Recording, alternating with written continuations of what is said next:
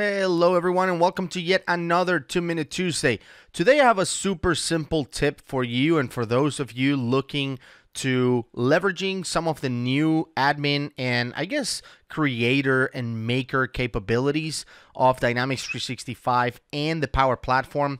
So as you know, we can obviously use the advanced settings to do all of our customizations in Dynamics 365. Obviously, you would do it through solutions, but if I go to customizations, you know, we can go into customize the system, and then in here we can mess with the form and the views and all that stuff.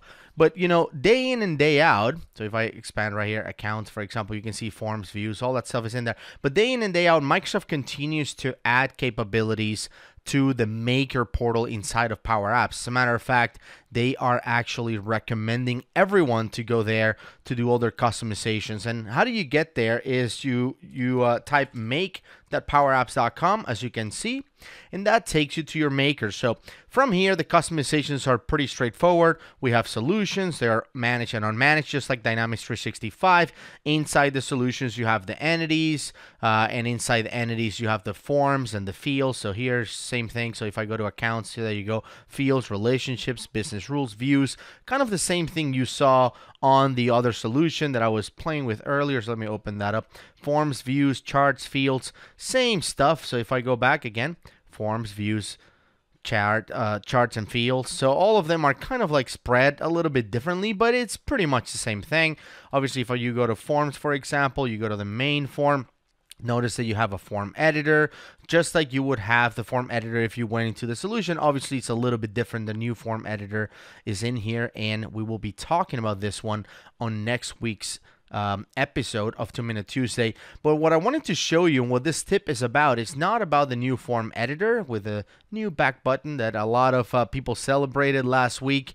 What we're talking about here is how can you access brand new features that haven't even been released yet that are available on preview, but perhaps you don't work for a partner that is participating on the preview program. Perhaps you're just a customer and you want to see what is coming up on the next release. Now, depending on where you are and where your version of Dynamics is and where your Power Platform is, whether you have updated or not, these can change, kind of like your experience may vary. But you know, I'm about to show you how you can kind of unveil preview features in the Power Platform Maker portal within 2 minutes. So let's start the countdown and let's go. So in order to do this, it's pretty simple. So check this out. We're going to go into the URL, and I'm going to delete everything after the .com. I'm going to delete all of that.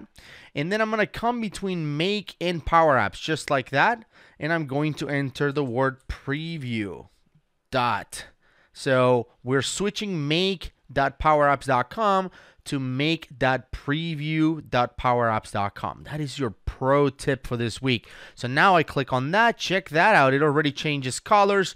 This is the latest and greatest version of the portal as you get closer to a release date, which right now is November 4th when we're recording this. So the next one will be in April. More and more features will become available. So it's not super impressive right now. It looks pretty similar to the old one, but you can tell, for example, let me open the old one right here so we can compare. So notice that this one is black, this one is purple, right? That's not a big difference, but so for example, let's check out the settings. So if you go to settings, you get like 4 options here, pretty straightforward. Now we go to the preview version and check this out. If we go to settings, oh, where are my settings? I don't see them in here. Let me go ahead and log into it again, and you can see we're doing this live. Just load that up again. There it is, settings. All right, cool. Now look, the new settings are completely different. We have themes now. We have some other options in here for languages and stuff. It's pretty cool. Contact preferences can be updated here.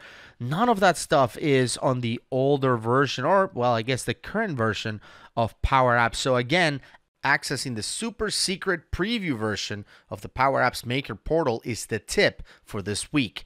I hope you share it with your coworkers and hit that like button. We'll see you next week.